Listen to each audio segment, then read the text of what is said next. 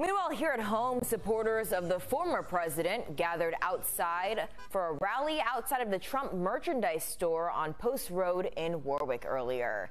12 News reporter Lauren Brill joining us live in Warwick tonight with their message.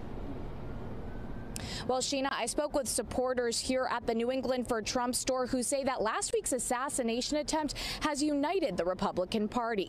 Now, they held a rally here in Warwick earlier today. Take a look at this video. The group that organized this is called Rhode Island Freedom Fighters. People lining the street outside the shop, waving flags with various slogans, including Make America Great Again and Trump 2024, decked out in red, white, and blue. People passing by honking. We spoke with the owner of the store earlier this week. He says business has been incredible. The store covered in different types of merchandise.